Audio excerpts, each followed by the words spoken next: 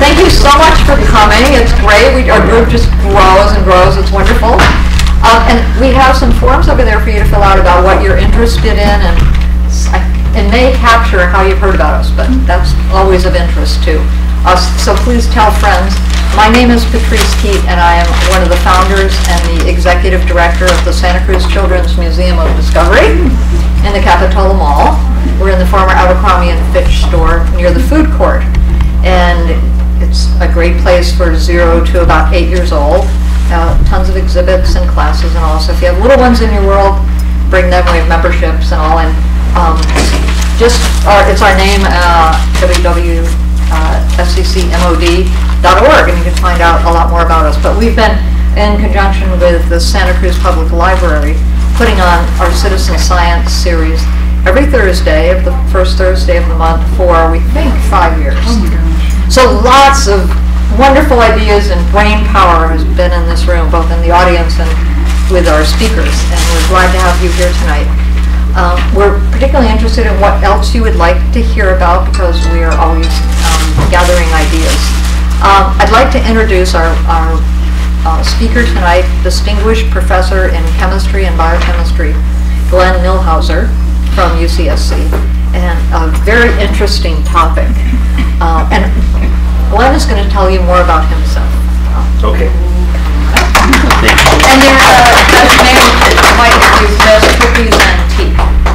Do you have a pointer by any chance? If not, that's okay. I can just use my Do you have analog. a pointer? A pointer? No? All right. We're using analog. Pen is the best we can do. Here's a laser. I think it would Oh, work. great. Maybe That would do the trick. Thank you. Don't take it away. One of them. Olaf wants to rent it to me. Let's see. We can see that it works. Which You can one always is it? count on the librarians in the audience. Well, oh, there it is. Okay, there we go. Well, it kind of works. Oh, it's funny. It doesn't show up on the screen. All right. Oh. Well, thank you. So we're back to the analog. Okay. Thank you, Patrice. So it's funny, when Patrice emailed, what, 2 weeks ago, 3 weeks ago? It wasn't long. It wasn't long, and asked if I would be a speaker. And so I also arrange not every month, but I arrange a speaker group at the Temple Bethel Synagogue. And it's always so stressful finding speakers. And so when you email, I knew it would be a relief if I just said yes in a very uncomplicated, I'll meet your date. Yeah. So Patrice wants me to say something about myself.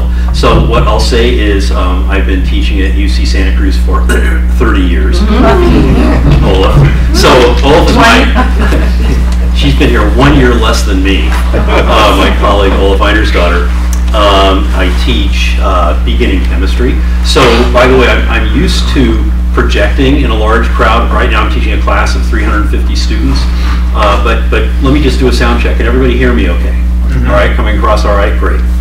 So, what else? My research is in biophysical chemistry.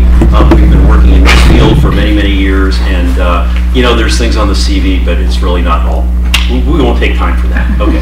So anyhow, it's a pleasure to be here and to see friends, Shirley, Dave, and Olaf. And it's funny, when Patrice said this is the Santa Cruz Children's Museum, I thought there'd be kids in the audience, but I guess, we're the young at heart, right? Okay, there's a kid right there. Yes. Only 60. Yeah. When are you finishing high school? I only got the GED. Hey, me too. Yes. All right, anyhow, so there's my title for the day. And so what I'm going to talk about is very general talk, not super sciencey. I'd like to give you more background and give you a sense of what motivates us and the history that comes to this field and the implications nowadays, and also give you a sense of how science works. A lot of folks, a lot of scientists, we'll get up and we'll talk about just science, but there's so much around it in terms of who does the science, who funds the science, and all the intricacies. And I find that people are often very interested in that. So I'm going to talk about mystery, then a story. I'll talk about proteins and neurodegeneration, something that's very, very important in today's medical culture. Some new instruments we have up at UCSC. I'll touch on just a little bit about the work that my lab does, and then we'll talk more about the generalities of how research is done nowadays. So here's the mystery. So So, and I hope Santa Cruz can be, have a lot of very strong opinions, among folks. But I'll be blunt with you. The reality is animals are used in research, especially laboratory animals, rats, mice, and so forth. And so I'm going to explain an experiment. This is an experiment that's been going on in multiple laboratories for about 20, 25 years now. And it's really a bizarre curiosity, okay? So when you discover a protein, a new protein, and you want to know what that protein does, one of the first things you do is you generate a laboratory animal that lacks the protein. That's called a knockout, okay? And then you can tell by any derangements you see in that animal what that protein may have been responsible for. Very, very important. So the protein I'm going to introduce you to is called PRP, and that stands for prion protein, and I'll show you lots of its little molecular architecture a little bit later in the talk. But suffice to say, we'll just think of a protein. Proteins, at one level, are very, very simple. They're strings of amino acids, and they bunch up and they take on different structures.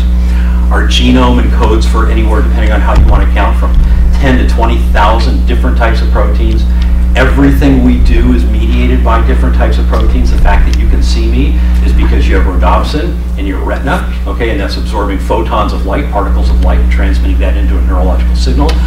If you've had some cookies, you have digestive enzymes that are working on those, and those are proteins. The fact that I'm moving up here, those are muscle proteins. So proteins carry out everything.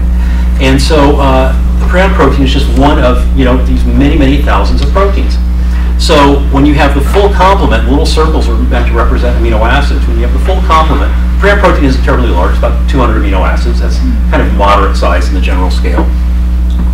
Wild type animals, totally fine, of course. Okay, it has its prion protein. If you eliminate the N-terminal half, so proteins have a name. There's this N-terminal side and the C-terminal side, and it's just kind of like you number from N to C. So if you eliminate all the amino acids on the N-terminal half of the protein, that animal's completely fine. If you eliminate the entire protein, that animal's fine. But here's what's weird. If you knock out just a few amino acids out of the middle, here's my little diagram showing that animal does not survive. And in fact, just 20 amino acids. So think of this. So you've got 10, 20,000 different proteins in the body. You take one fairly small protein that doesn't seem to be particularly important, okay? You knock 20 amino acids out of the middle of that protein, and those animals do not survive. How can that be? And to this day, this is really not totally understood, but I'll give you just a little bit of insight in terms of how we're thinking about it as we get a little bit later. So that's the mystery. Now, along with this, let me show you just a little bit more. This is actually one of those animals that has that knockout region, that central region eliminated. So CD, so this is protein nomenclature. TG means transgenic animal. This is an animal that had its prion gene modified to eliminate those middle 20 amino acids. The delta means it's missing, and CD just means central domain. So those 20 amino acids are missing. So I'm going to show you this little video. This comes from a lab in Zurich, where they basically studied these animals, looked at their tissues and so forth. And what you'll see is that this animal is suffering a terrible neurodegenerative syndrome. And it very much parallels the kind of thing that would happen if the animal were suffering something like we would think of nowadays of an advanced form of Alzheimer's disease, or as a disease I'll introduce you to fairly shortly called Creutzfeldt-Jakob disease. So this animal is actually a neonate. It wasn't born all that long before this film was taken. And you can see it's having a very, very difficult time walking. It falls over. It has a hard time grasping, and so forth. And again, just from this elimination of 20 amino acids in the middle of that one single type of protein. Very, very dramatic. All right, so that's the mystery. So that's something we'll come back to. So the story I want to tell you goes back now 70, 80 years ago to a region of the world, Papua New Guinea, right over here. And there are tribal people living in the highland regions, up remote from any regions where there's a lot of civilization. And these people are called the 4A people. And there's a number of different tribes. And to this day, they're still very primitive. They carry on their customs as they always have. But back then, back in the 1940s, 1950s, they were suffering from a terrible disease called kuru. And kuru, in their language, means to shake. And so the way kuru would develop is the sufferer would begin by having a difficult time walking. Eventually they would start to shake. Their facial muscles would pull back. It was often referred to, and they would chatter. The Australians, because of the geographical location, this is very well known in Australia, the Australians would refer to this as the laughing death. And eventually, they had a hard time eating, breathing, they suffered cognitive dysfunction, and eventually they would die.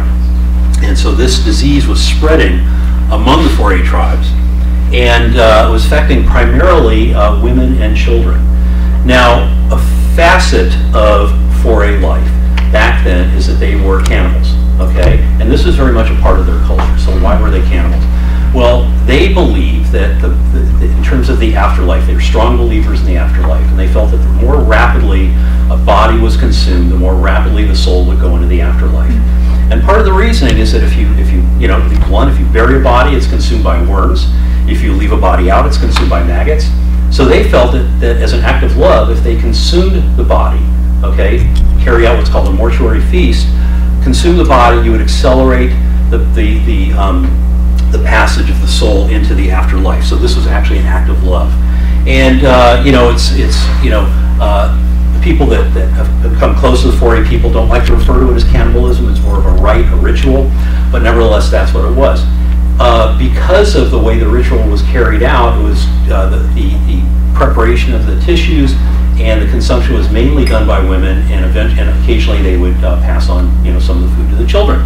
So it made sense that there was something transmissible in there that was causing kuru. So they're cannibals, they're eating this tissue, and people are getting sick and suffering from this horrible disease. So a couple of remarkable individuals, one of whom is still alive, Michael Alpers down there in the lower left, Carlton Gajdusek, who died probably about 10 years ago, both went and lived among the 4A people. And they studied them, and it really wasn't clear, even though now we totally easily make the connection between cannibalism and the passage of this material, that was not clear at all. They understood the disease, but they didn't realize, they didn't really make the connection. They weren't even completely aware that cannibalism was taking place. But they studied the 4A people, and when individuals would die of kuru, they would carry out autopsy, and they would collect tissue and bring it back to different laboratories and carry out experiments by injecting, for instance, infected tissue into chimpanzees and so forth to try to eventually see whether this was an infectious type of disease. So here's a couple of slices from brain tissue. And of course, one of the things you expect is when you're dealing with an infectious disease, so the disease is being passed along, as we now understand through cannibalism, and when you've got something that's infectious, what do we always think of in modern society? We think of either a virus or a bacterium, right? Those are the things. You get a cold virus, you have a secondary infection, it's a bacterium. These are the things that transmit diseases. So they would take the brain tissue, they would culture, put it in every medium they thought that they could possibly imagine that would allow them to culture the virus or the bacteria, and nothing ever grew, okay? So there was nothing there. On the other hand, there were a couple of interesting features. One that's really clear when you compare these two, okay? Over here, healthy brain tissue. Over here, you see all these little void spots. These are vacuoles, okay? This vacuolization, this spongy appearance of the brain is very, very common in kuru sufferers post-mortem. So there is something going on. So these diseases are now referred to as the TSEs, the transmissible, infectious, spongiform encephalopathies. But this has now led to a totally different way of thinking of certain types of infectious diseases, and this is what we'll get into. So, right. So kuru, fortunately, barely exists anymore. And as a matter of fact, one could probably make the case that it doesn't exist anymore. Missionaries went and lived among the 4A people, and of course, Alpers, Gajdusek, others really tried to, push down the practice of cannibalism. So the 4A people apparently don't practice this anymore. But these diseases, these transmissible spongiform encephalopathies, still exist.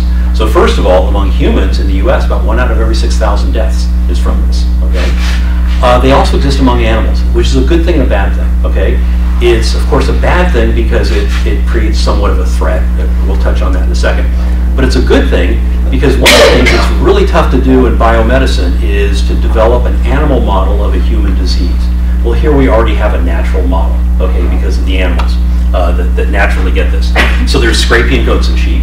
This is very, very well regulated in the United States. The Department of Agriculture is very careful about allowing sheep, goats, etc.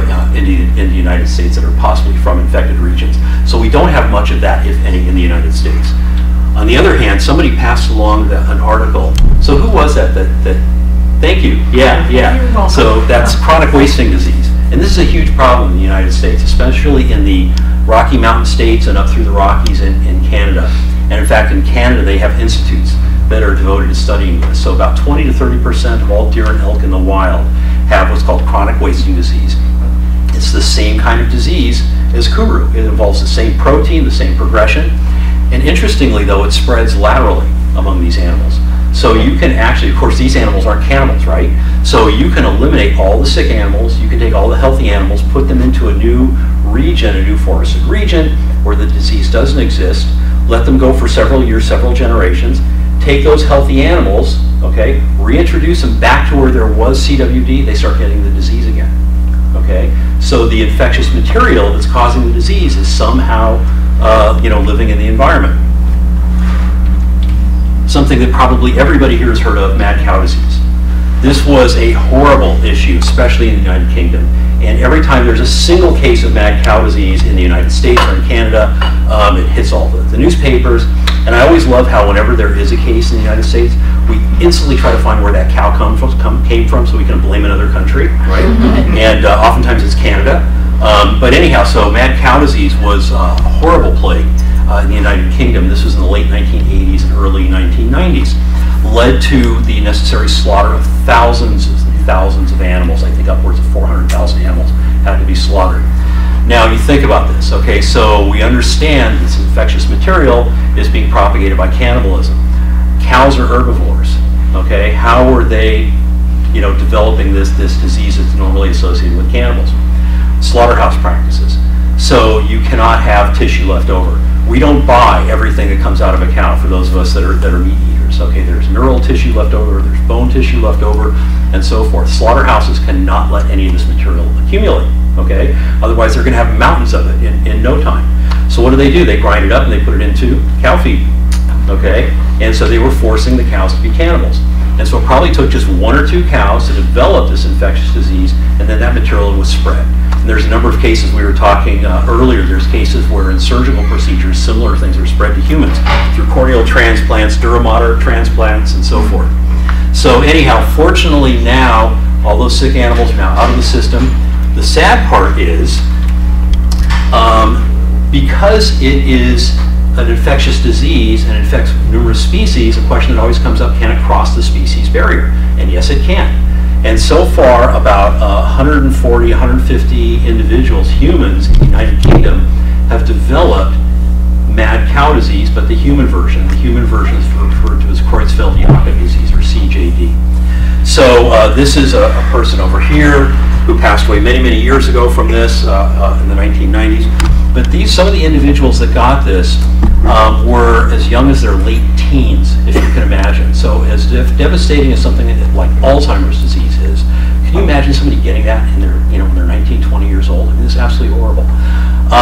So Creutzfeldt-Jakob disease is the most common human version of these diseases. So they're all related to each other. So we have, chronic wasting disease, scraping, mad cow disease, we have Kuru, but the most common form in Western society is called Creutzfeldt-Jakob disease. CJD, about 85%, you can see the statistics up there, are sporadic, and sporadic means there's no known origin, it just happens, okay? And interestingly, it's similar with Alzheimer's disease. Most cases don't have a genetic predisposition. About 14-15% are inherited. These are from families that carry a certain mutation in that PRP protein that I was mentioning before, and their clock is ticking. If they just have one copy from one parent, they will get the disease. Penetrance is, so-called penetrance is very, very high.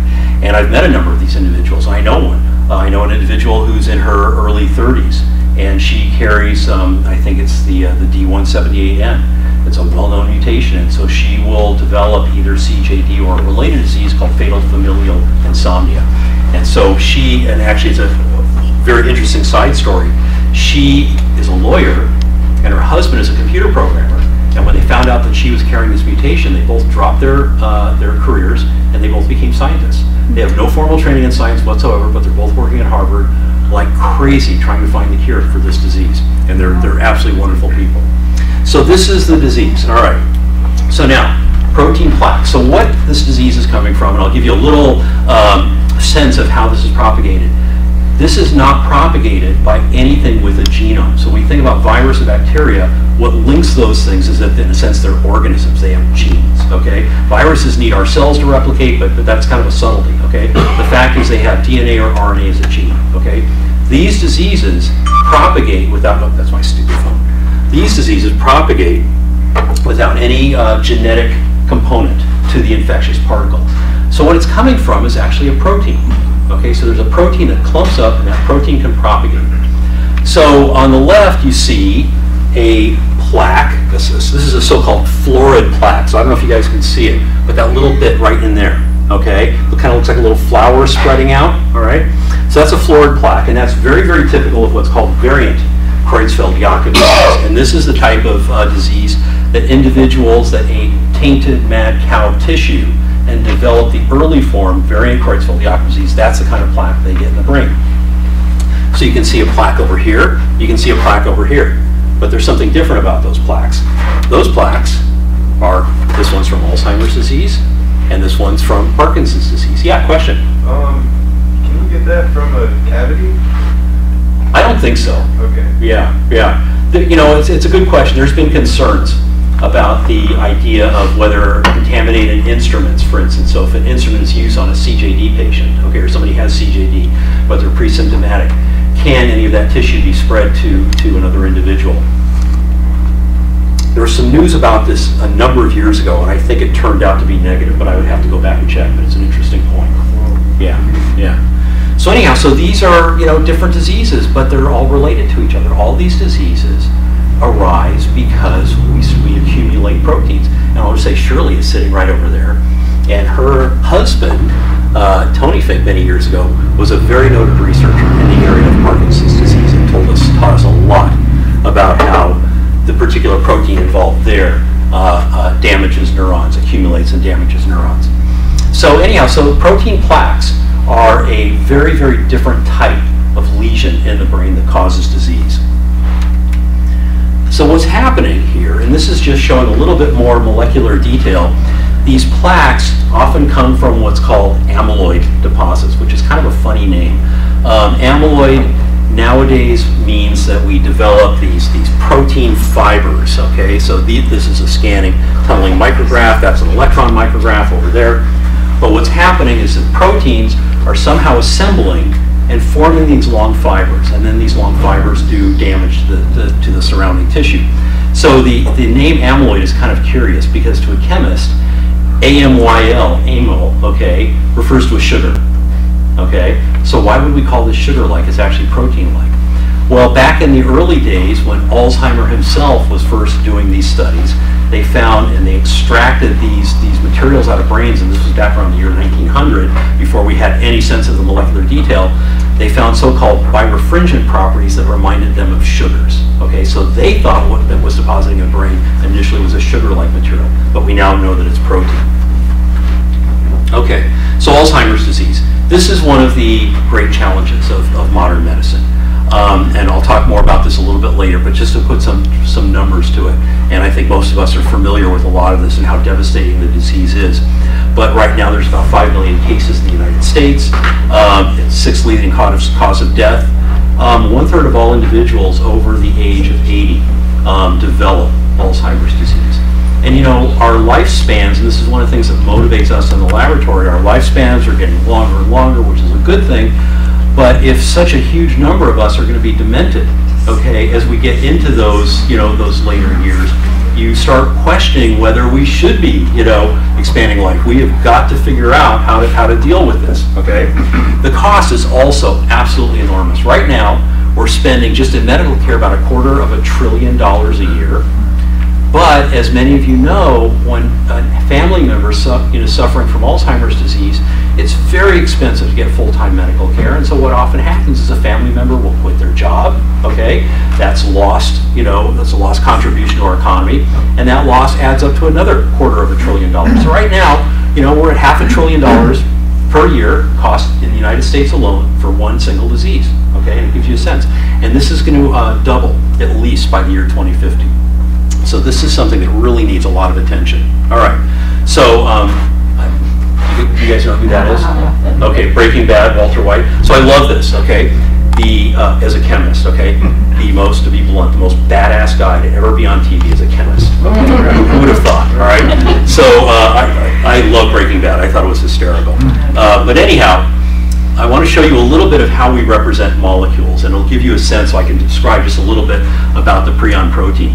So you probably, for those of you that are science heads, you probably recognize what's going on up here. For those of you that are not, you probably have this gut sense that, oh, all of these things are molecules. That looks like a molecule, that looks like a molecule, etc. But they're all very different representations. And chemists are really good at this. Chemists are great at coming up with very compact representations that carry just the information that you need for the issue that you want to study. So what are you guys looking at here? So this up here, this here on the right, of course, that's the double helix of DNA. Anybody recognize the molecule in the upper left? Caffeine. Okay, so that one, two of my favorites. That's ethyl alcohol. Okay, wine.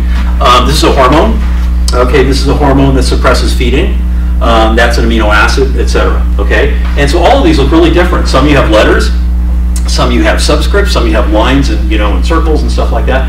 But they're all different ways of representing molecules. And I put this up here because I want to talk a little bit about proteins and give you a sense of how we represent proteins when we are discussing with each other.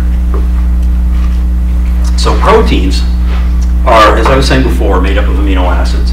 Humans have typically 20 different types of amino acids, and you can make this whole menagerie of thousands of different proteins by putting in different numbers of amino acids, different order of the amino acids, etc., etc.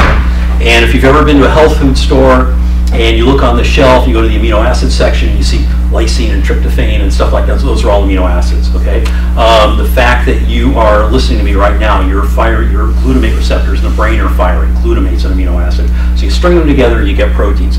The problem is, once you have, I don't know, 200 amino acids like that, and you put it all together into the molecular shape that we know it has, it looks like a big ball of mush, okay? There's no way to see what's actually going on in that particular structure. So you think, okay, well, let's be a little bit more clever. Instead of representing every atom in there, oh, by the way, you guys have a sense of how big a protein is, how big a molecule is? Okay, so here's what I do with school kids. We can all do this together.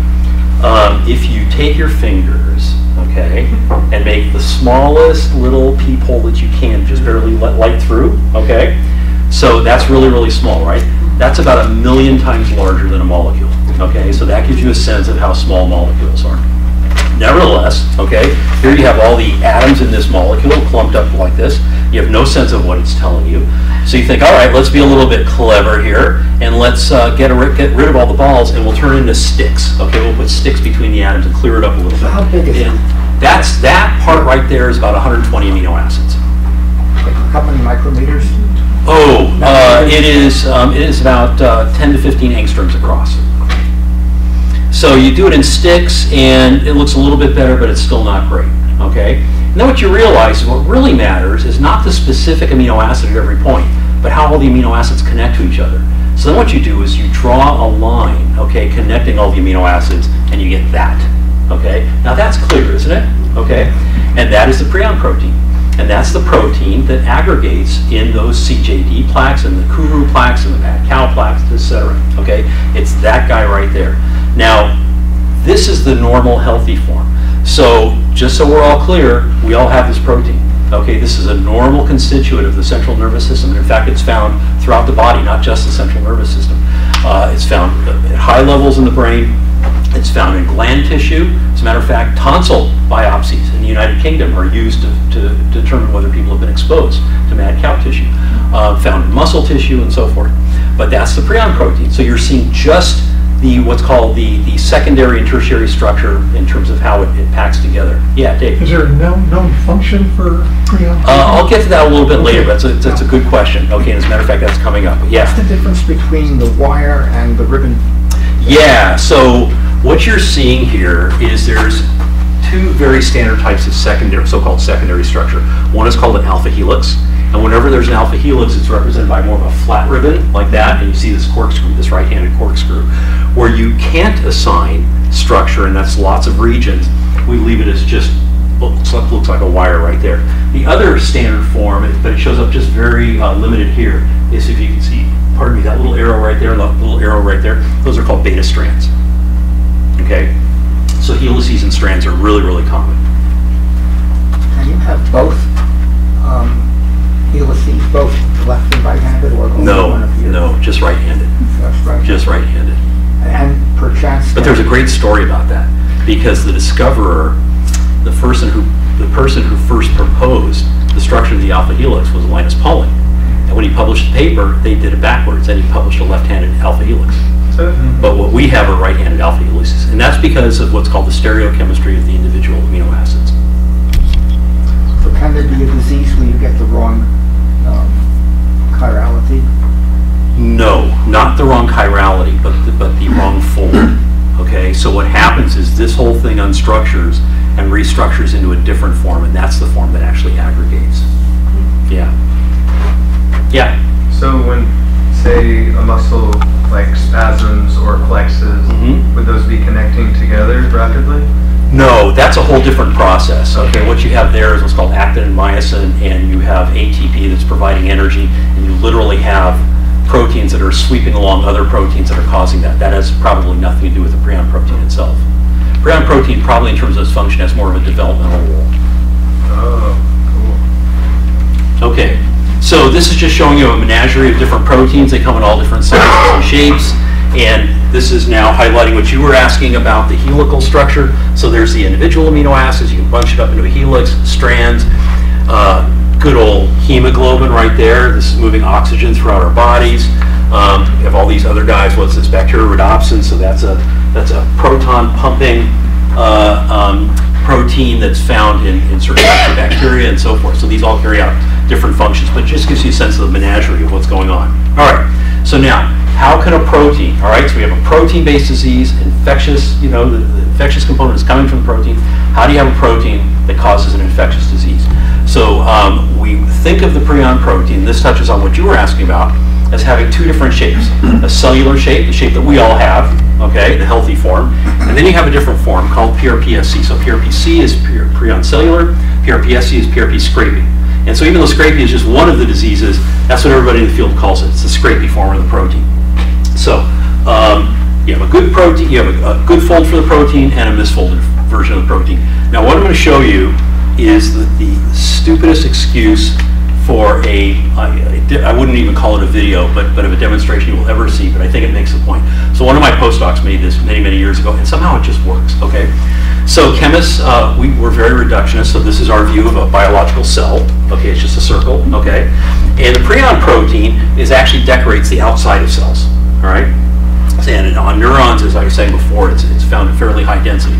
So here you have this cell that has all these prion proteins on the outside, and then along comes a misfolded version of the protein, okay? And it's floating up and it meets the cell, and now it contacts one of the healthy forms. By a mechanism that we don't understand, okay, somehow the unhealthy form convinces the healthy form to change shape, okay? So now you have two copies of the protein. So now you've got two copies that can interact with other versions of the protein, and now you have four copies, right? And in chemistry, this is called autocatalysis, okay? And this is kind of a runaway chemical reaction, which admittedly is going to be a vast oversimplification compared to what's really going on. But the idea is that the unhealthy form templates the healthy form. The healthy form, as one says, is a substrate for the unhealthy form. When the unhealthy form comes in contact with the healthy form, if there's an abundance of it, it will convert all of that material over. And eventually you get more and more and more and more. It makes the point, doesn't it? Right? It's pretty effective, okay? And then the cell's dead. You can tell because the membrane can't come apart. Okay.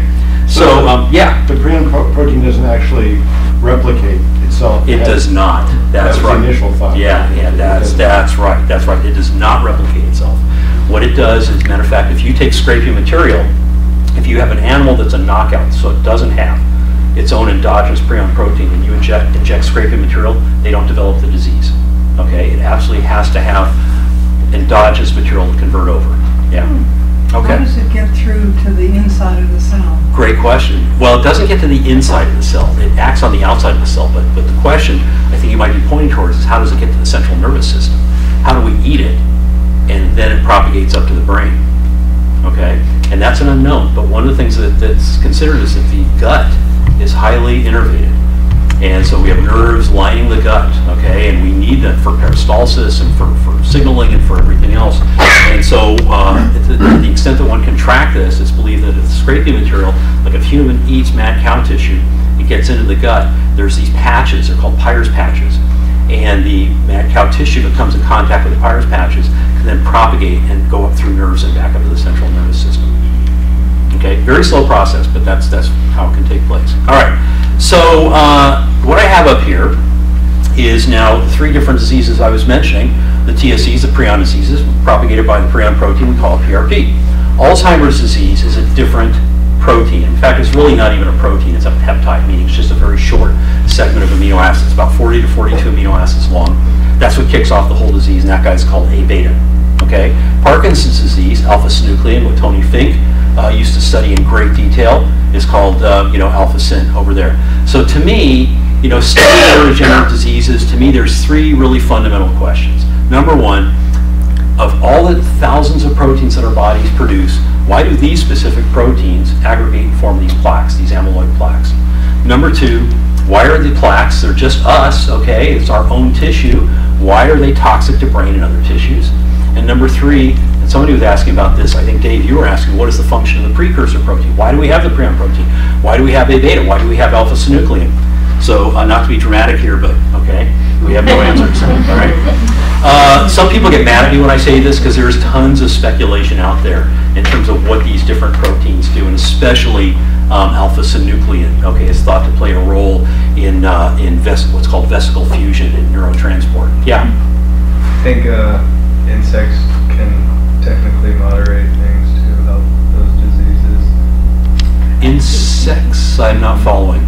Because nowadays insects, I'm an entomologist, so I study I don't self-venomate, I just, get it naturally, but it's weird how like a certain insect could, bite you and then you're eating acid and you're like, basically dying, and then like another one will fly in and like save your life. But I think, they should try a wilderness meditation thing and see if the insects can cure these things. I would be very skeptical, but worth thinking about. Yeah? Are there people who don't have the prion protein? Great question. So one of the things we wonder about in terms of function is if you can find a human that has a very, very defective form of the protein, okay, what are their derangements? An individual that is totally devoid of PRP has never been found. However, there's a mutation called 144 stop, okay? And those individuals lack a functional prion protein. They have a version of protein that's about half the protein, and it's totally non-functional. It's not connected to nerve membranes or anything. And so we've looked at some of that literature, and the best that we can tell, the one systematic thing that comes through is that they suffer from depression. Okay, so whatever connection happens to be there. And are they subject to these Creutzfeldt-Jakob disease? Yeah, so 144 stop, they get spontaneous disease, okay, because that protein, that half of the protein they have, aggregates very aggressively, so they die young. Yeah.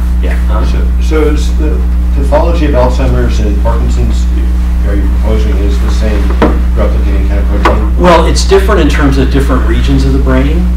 It's the substantia nigra that's grossly affected, the dopaminergic neurons in Parkinson's disease, Alzheimer's disease.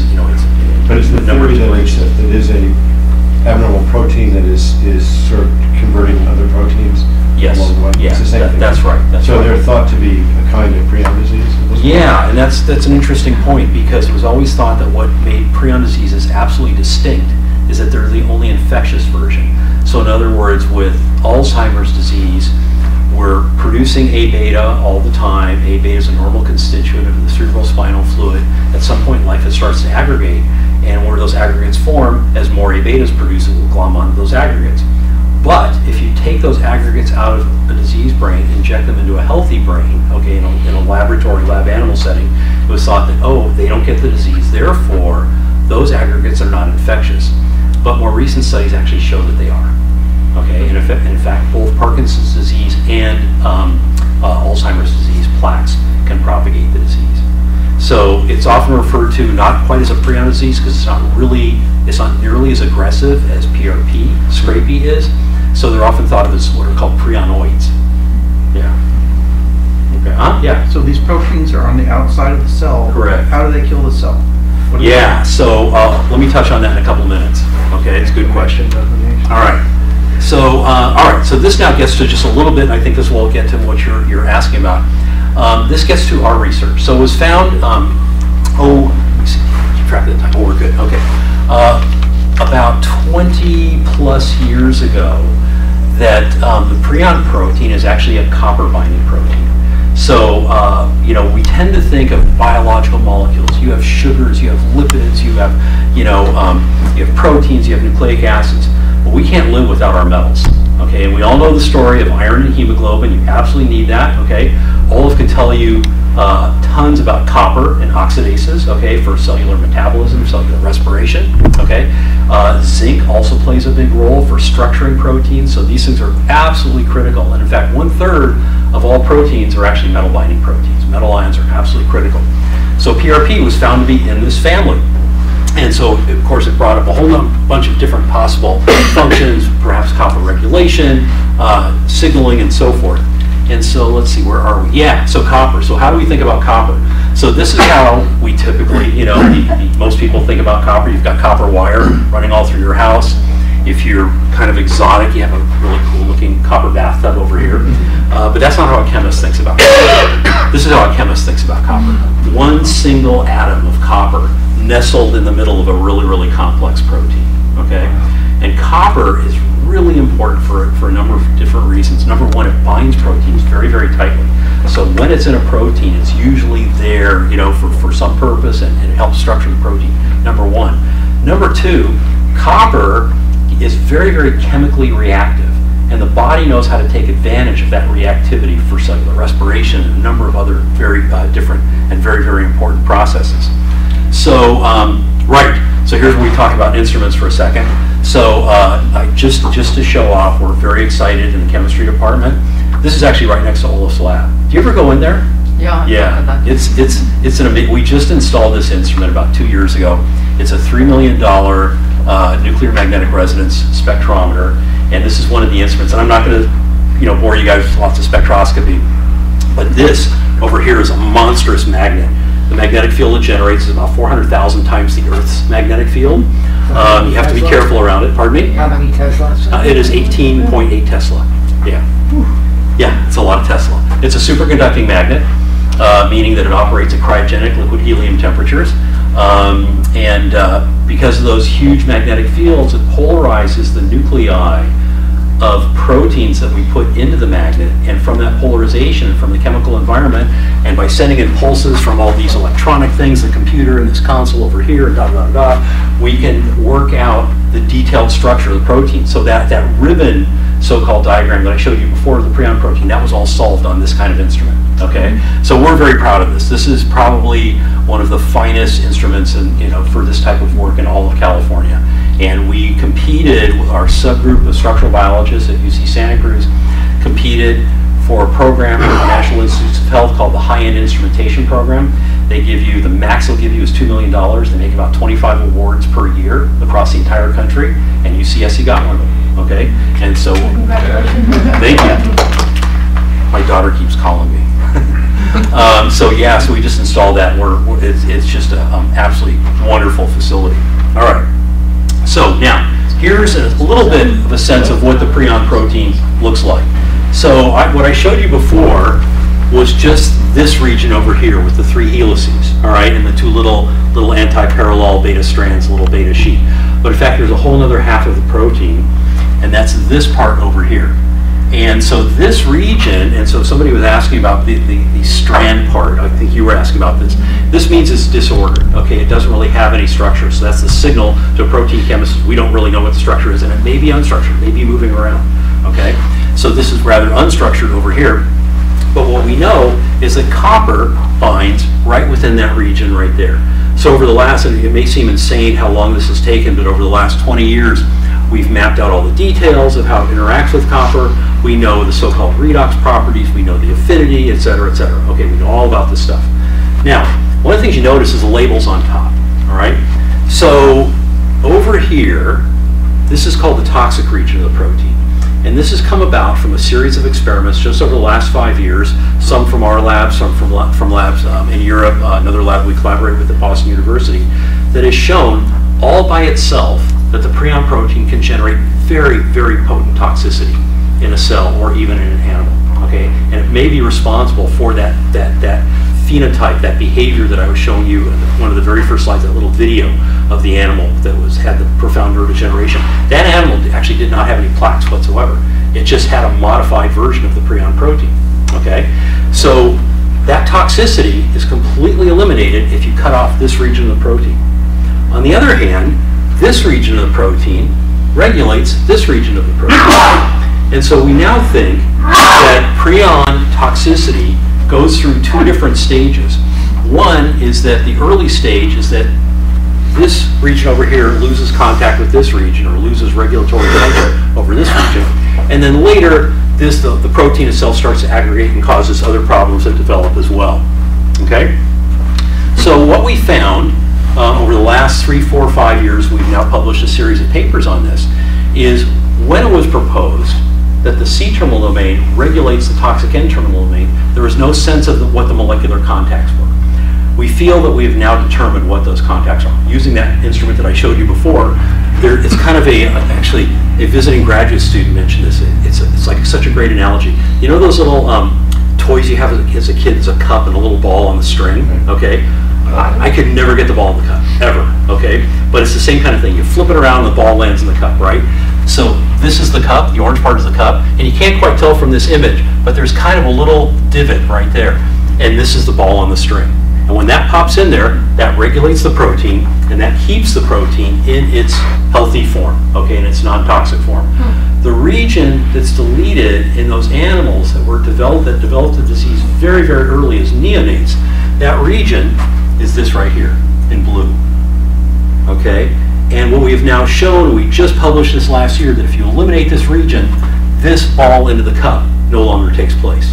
And this region of the protein is left unregulated, and that's what produces the toxicity. So we do the structural work, but structure by itself always has to be placed in the context of physiological experiments.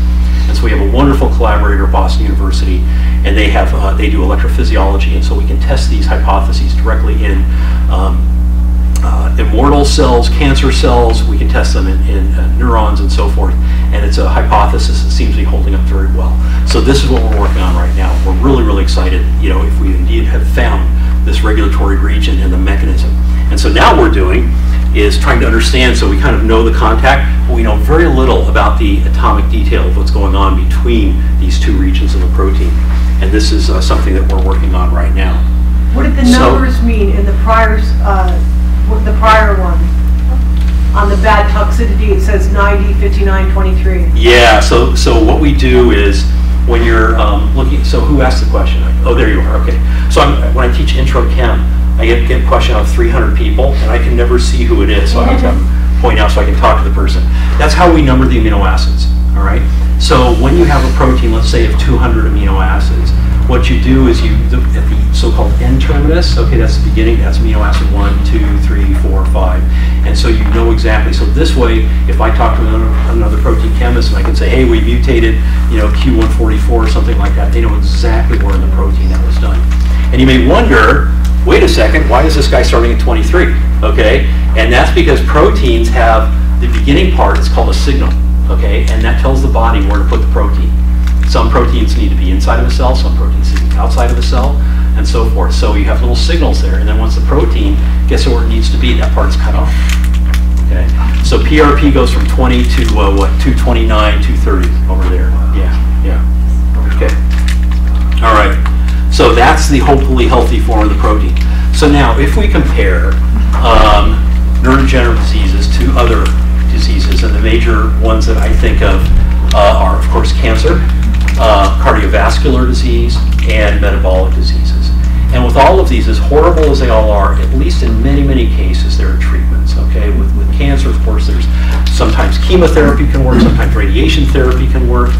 Interestingly, I don't know if you guys are aware of this, the most successful reduction of cancer has come from one thing in our society. It has nothing to do with medication. It's a cessation of smoking. Okay? So for all the billions and billions of dollars, and it's worthwhile research, of course, but for all the billions of dollars, nothing has saved more lives from cancer than the fact that we don't smoke as much as we used to. Is that both marijuana and cigarettes? Oh, I have no idea. Cigarettes is They the both have biggie. degree as toxic. Yeah, I would, I'm no expert on pot smoke, yeah. Wood smoke? Wood smoke? Well, I don't, it's really cigarette smoke. That's the big issue, because this is where people are like directly drawing it into their lungs, and repeatedly throughout the day. Automobile exhaust? Yeah. So of course we have cardiovascular disease, but now we have to have diets, we exercise more, and of course there's treatments, there's blood pressure treatments and all sorts of stuff, metabolic diseases, diabetes and so forth. We've had insulin for years. For neurodegenerative disease, there's nothing. Okay, there's really nothing out there. It's a whole different paradigm. And this gives you a sense of how complicated this is. So what I showed you before, of course, is that we're talking about protein aggregation. Well, this is known in much, much finer detail than just like protein by itself, protein aggregated. There's all these different steps, and this is how a chemist thinks of it. So you have, and this is just an example from one protein, but you have, so-called monomeric proteins, the normal isolated version of the protein over here. Forms these little aggregates. These little aggregates form these little so-called amyloid seeds, okay? They form single filament fibers. The single filament fibers form the double filament or even triple filament fibers. Where do you treat this? Okay, what do you do? What do you do to halt this process? It's really unclear, okay? And a matter of fact, one of these strategies has been to reduce the amount of this. Let's see if we can come up with some sort of molecule, a medication, okay, that halts the formation of this. And you think, if we can do that, we'll keep these fibers from forming, and maybe that will stop Alzheimer's disease. Until the field realized that these are much less toxic than those. Okay, so you stop that from forming, you increase the population of that stuff, and it's actually more cytotoxic.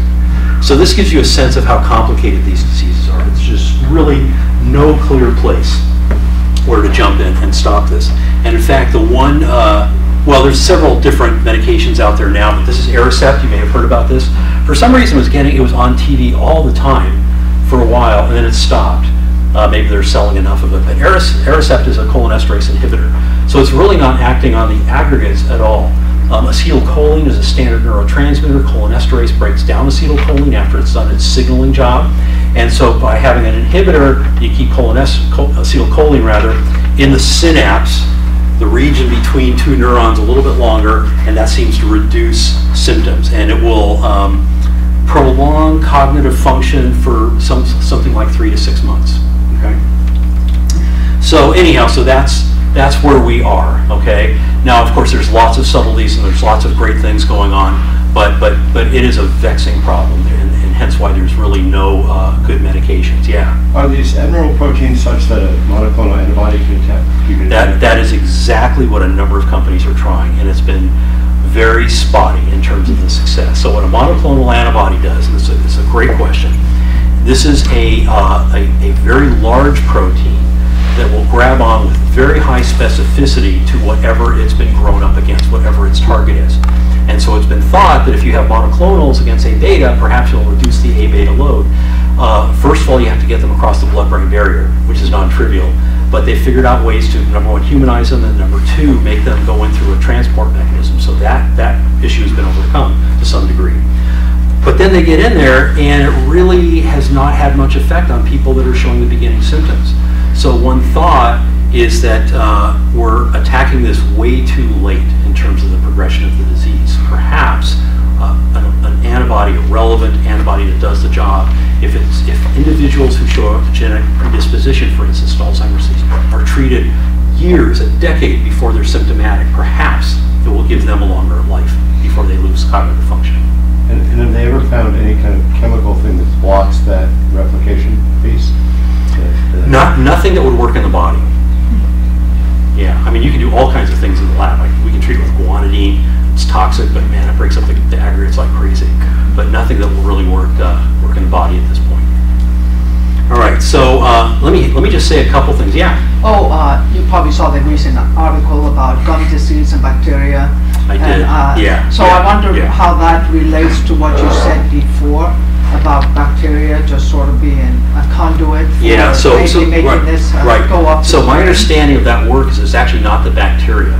It's a certain protein that's released from gum disease, and because of the proximity, that gets into the central nervous system, and somehow that facilitates the development of Alzheimer's disease. But I think that's more of a correlation than it really is a direct causative link at this point. But it's definitely an interesting observation. But it's food, it's diet. Alzheimer's disease? Yes, I don't think so. absolutely. People that Psychology. eat Well, okay. meat. I mean, look, if you've got a diet that you think, well, great, and you might be right, okay? But I don't believe there's been any definitive studies that have made that connection. They won't admit it. It's a big money business. Yeah, well, Olaf and Dave can comment on this as well. Scientists that are working in the laboratory, companies aren't controlling us, okay? We're really trying to discover what's going on at a molecular basis and to try to provide insight into disease. And this deep skepticism that somehow pharmaceutical companies are controlling all of us and controlling the release of information, it doesn't work for me. They own the hospitals. Dignity Health owns the drug companies. Yeah. Speaking of this, though, I mean, you're speaking very fast, and I'm trying to absorb all of it. But at one point, you said, something about people who have genetic predispositions. Mm-hmm. If we started earlier, Yeah. well, I mean, obviously people have different reasons for coming here, but both of my parents died of dementia, and that's scary. Okay, and is there any research on? I mean, I came in a little late, but is there any research on like genetic? What is a genetic predisposition? What do you look for? What genes do you look for? What proteins do you look for? So what I would recommend, I'm not the expert to speak on that, but you should go in for genetic counseling. Okay, I mean those types of things are available. And there's a number But of genetic. It is already established. Oh, most definitely. There's a number of there's a number of different proteins, so there can be mutations. Pardon me, in A beta, those are fairly rare, but there's other proteins that play a role. Apolipoprotein E, okay, the specific form of that you have can predispose individuals, okay? There can also be certain environmental factors that play a role, especially actually in Parkinson's disease. That neurodegenerative disease is more closely related to environment.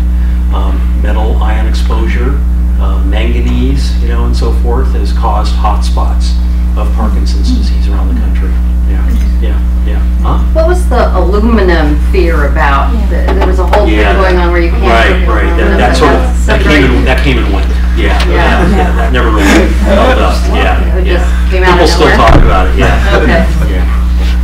So Glenn, you talked about at the very beginning about these different mice, that you could have it or totally eliminate it, Yeah. and you were fine, and you had to have that specific mutation. So if we look at the Alzheimer disease and you have a different protein, do you have to, I mean, I know that there's a mutation in it and it causes something, but if you totally remove it. Oh, remove A beta. Yeah. The problem is, would love to. Okay, so Olaf's point here is if there's a way of eliminating A beta as a peptide, you would eliminate the disease. The problem is A beta is a breakdown product of what's called APP. And APP is the amyloid precursor protein, and it's a large multi-domain protein that's very important for neurological function. Okay, and so the view of many, and I think I share this as well, is that A beta probably by itself doesn't have any function. It's just proteolytic junk. That's just a result of the processing of APP. Yeah. But didn't you tell us that there was a knockout mouse that lacked that protein completely and presumably healthy? There's a knockout. I was talking about PRP. Yeah, PRP. About the A. Yeah. And laboratory animals, they actually have the opposite problem. It's really hard to develop an Alzheimer's model in a mouse or a rat. And so what has been done in more recent years is they've replaced the APP with a human APP, and they now start developing the same disease progression. Anyhow, let me finish up here real quickly. And so, do I still have a couple of minutes? Yeah, we good? Okay, this won't take long. So I just want to touch on more of the, what makes a lab work, how do we pay for it, and who does it. And so most of the work, for instance, our department chemistry department at UCSC, most of our money comes from the National Institutes of Health. And this is an institutes, it's plural, okay? This is in Bethesda, Maryland, very, very close to Washington, D.C. Most of the work that is done out at universities comes from individual grants. So we apply to the NIH. They have all these different, you get familiar with this, this jumble of letters over here: National Institute on Aging, National Cancer Institute, Allergy and Infectious Disease, General Medical Sciences, et cetera, et cetera. And so a lot of their money is kept inside, and it's actually kind of like a campus, a university, where they do their own research, and that's called intramural. And then we, like Olaf has, had many NIH grants, my lab's had NIH grants, Dave as well. We're the extramural people. We're the people that apply for grants, and if we're fortunate, the grants come out to our different laboratories. So let's put this in perspective, all right? So here's a quick snapshot of the national budget. So we're at about 3.5 trillion. This is a couple years old, okay? And you can see what's going on. You can see where we're going to end up over here, okay? So we have Social Security, okay? We have defense, between 500 billion and $1 trillion, Medicare, Homeland Security. So let me fill in, okay, what's going on with the NIH. So this is most of the health research across the country, okay? And this is most of the basic research across the country. Materials, energy research, things like that. Just curiosity about how molecules and stuff work. And ready? You have to look carefully. There they are. Okay? Yeah. So 36 billion, and actually this year is a banner year for the NIH. Somehow Congress got their head on straight for once, and they actually increased the NIH budget. So this is what's been going on for the, with the NIH for years now. So you can see the different presidential administrations: Clinton, Bush, Obama, and now Trump. When Trump first came into office, he wanted to cut the NIH budget by 1/3. Okay, if you can believe the sanity of that. Pardon me? Build a wall. Yeah, build a wall. Yeah, there you go. So interestingly, you notice the increase over here. Okay, so this was back when the George H.W. Bush, okay, as a president, was much more enlightened than what we currently see. And he proposed, along with Congress, a doubling of the NIH budget. People were really suffering trying to get grants. And he says, this is crazy. We spend so little of the budget on this. Let's double the budget. But you can't do it all at once, because then you're not spending the money efficiently. So they went on a program of doubling the budget, and that continued through the Clinton years, okay, and continued just in the beginning of the G.W. Bush administration, and then it stopped. And then they never increased it again. So then it started coming down. And the problem with research is, we all know the standard inflation rate, CPI, something like 3%. Well, research is expensive, and the instruments get more expensive. And so the inflation rate is substantially greater than the CPI. It's probably about 6%. So if we're staying the same, we're losing 6% of our buying power every year. If we're coming down, it becomes devastating. And as we got into these years, that's the stimulus package. Obama kicked in an extra $10 billion spread out over 2 years. But our buying power went down and down and down. And these were desperate times. Very, very tough to stay funded through this period. And keep in mind that what you're seeing here is the bar that's all the funding, okay? But 90% of each bar goes to existing grants. Okay, if you get a 5-year grant, okay, your out years, year 2, year 3, year 4, that's coming out of the 90%. So new grants have to come out of the top 10%. And this part, the 90%, can't be reduced. So as this comes down, that top, that 10% for new grants, that part gets squeezed disproportionately to everything else. And so it became very, very difficult. Fortunately, we're now like slightly trending up, but we're still way below our max. And this is all in constant dollars, I should mention. So the other thing I want to mention is who does the work. So, we have this, so I'm a gray-haired guy, and you think the people that work in laboratories. 20 minutes. If you need a library card, please go to the service desk now. The restrooms will be locked 10 minutes before closing. If you need to print or make copies, please do so now. La biblioteca cerrará en 20 minutos. You warned me about the message, but you didn't say it was this long. Yeah. But this is Japanese. Did you ever find out if Bill Nye and Stephen Hawking invented that probe light parachute laser? I have no idea. Because they were talking about that years ago. I was like, man, that'd be sweet. So, all right. Can I talk now? Yes, okay. you can. So the question is, who does the research? And of course, the general public has this idea that it's a whole bunch of incredibly nerdy people working in isolation in a laboratory, and I don't want to see real life and stuff like that. You don't look nerdy. Well, thank you. That's the nicest thing I've heard all day. Okay, so this is what the researchers really look like. Okay, they're a bunch of kids. Okay, yeah. They're all like in their 20s. Aren't they amazing? Okay, yeah. So we're foodies in my laboratory. We like to go out for lunch, and so this is at facilities. And they're just a bunch of people, mostly graduate students working on their PhDs, but a handful of undergraduates. It's just amazing how sharp they are and how quick a study they are when they come into the laboratory. And they become very sophisticated researchers in a couple of years. And then they want to graduate, and it's really annoying. So this is just a couple of pics from my lab. So the fellow on the upper left is Rafael Palomino. He's now Dr. Palomino, and he actually transitioned into education. He's now one of the directors of what's called the IC program up at UCSC. So this is the Institute for Science and Engineering Education, and he's very involved, very engaged in education. Graham and Valerie right there are both graduate students. They're getting very, very close to finishing their degrees. Ashley in the upper right, she is now off in a PhD program at UC San Diego. And this young lady, Julia, applied to graduate schools all across the country. She's getting in everywhere. Without interview, she's already been admitted to Berkeley, San Diego, UCLA. So she's going to be a little rock star. Very, very proud of these kids. All right, so that's the bag. Oh, that one right there? Yeah. That's Kate. Kate was having a bad day. Well, she got her PhD. She's gone. Yeah. She's now done. Anyhow, so that's the current team, and I really appreciate your attention. Thank you.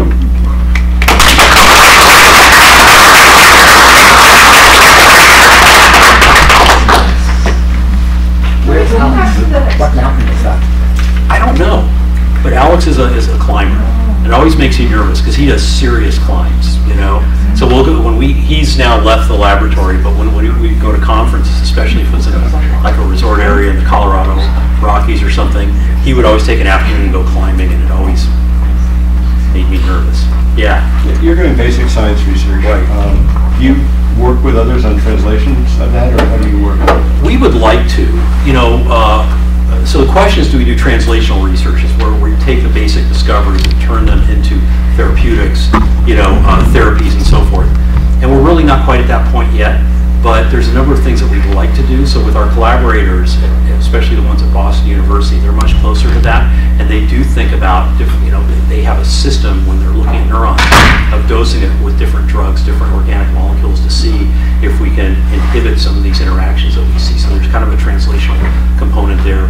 We also think about, now that we've discovered this important contact within the prion protein, there's a center, the so-called chemical screening center at UCSC, where we can now, if we have a way of reading out, we're going to have to develop this, but we can screen that for different organic molecules, different drugs, and see if some of those will stabilize the protein. But that's about as close as we get.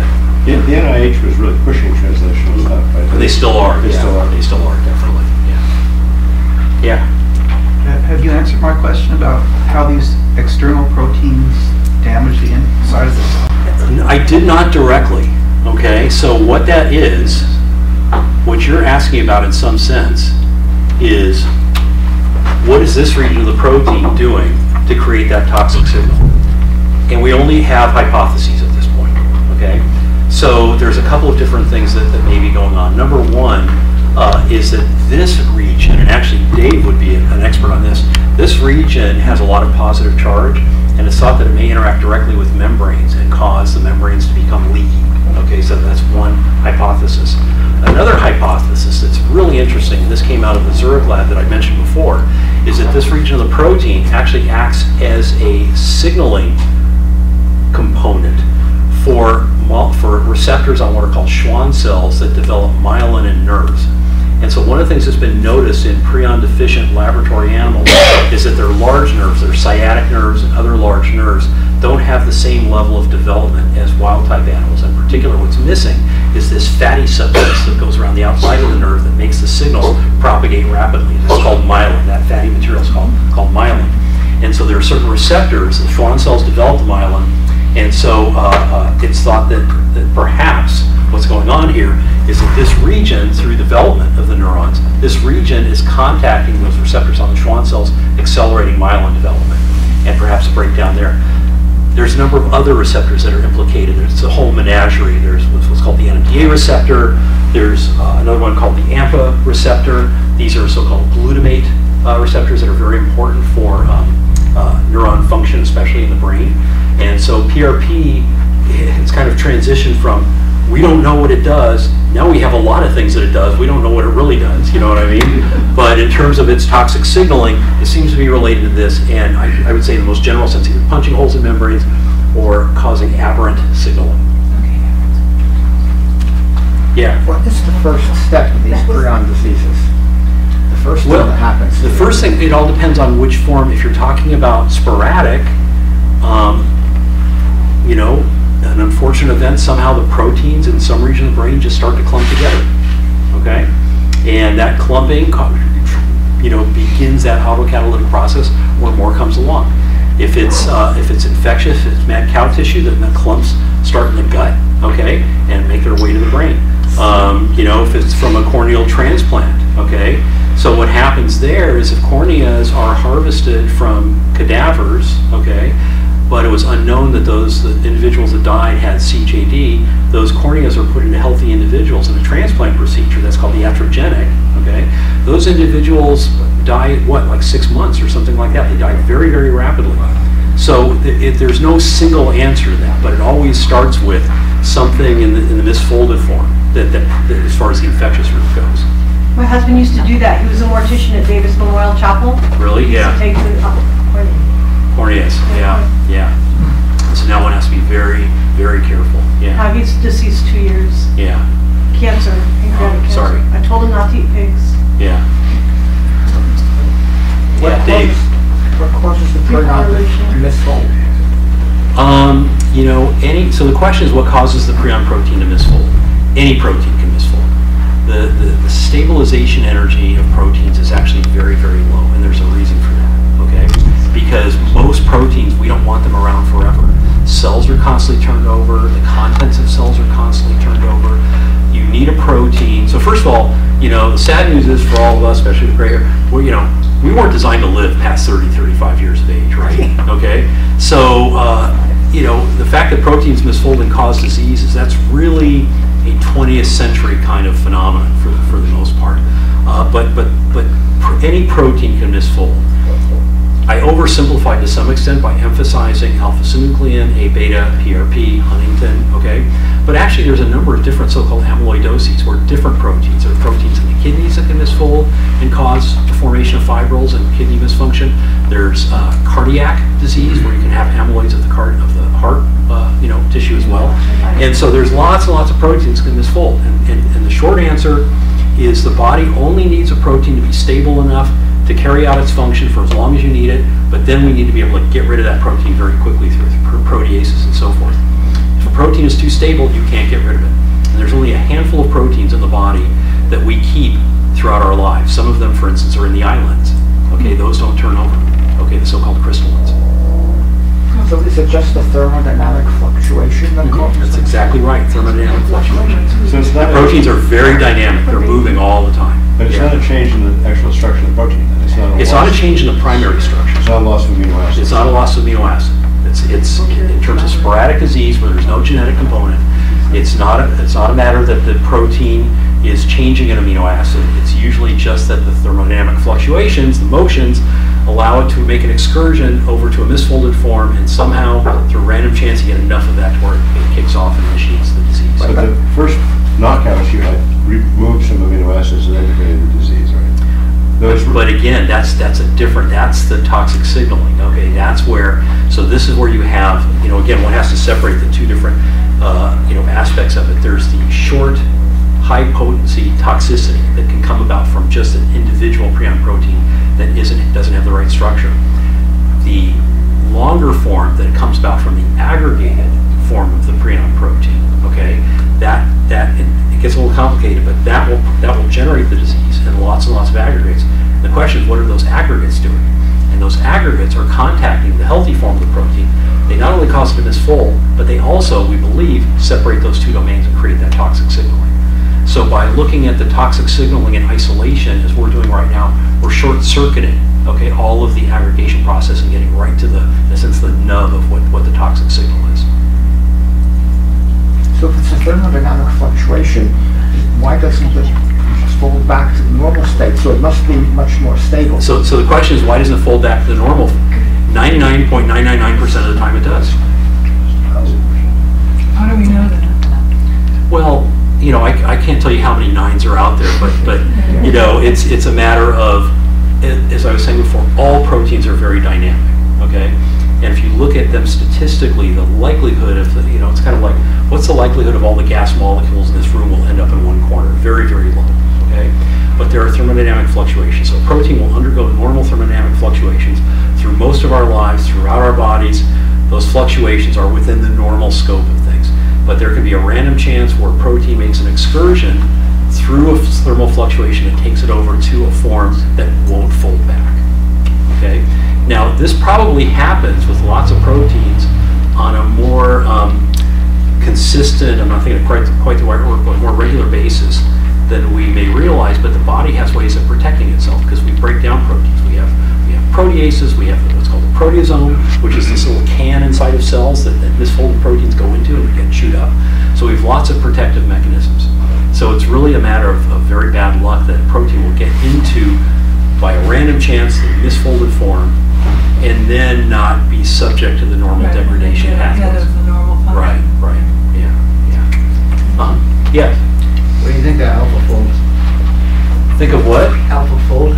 AlphaFold? The D-mining program that's trying to calculate protein geometries. Is that the one that's jobbed out to a whole bunch of different computers? Yeah, there's lots of. So you're asking about a specific. That one I haven't heard of, but there's lots of programs out there that attempt to use different algorithms to fold proteins. So you're talking about that genre. Yeah, I mean they're great. I mean one learns a lot from that, but there's many different forms. Probably the most successful one right now is called Rosetta, and that was developed up at the University of Washington. And that actually, instead of using so-called first principles in terms of how all the amino acids interact with each other, it uses as many known structures, non-redundant structures of proteins that are out there, and uses the codes from there to try to predict what, you know, how specific amino acids, specific regions of proteins will fold up. But that particular one, I'm sorry, I'm not familiar with. I have a feeling this group could go on all night, and you could too. Unfortunately, we have to put our turn on. You want to thank you so very much.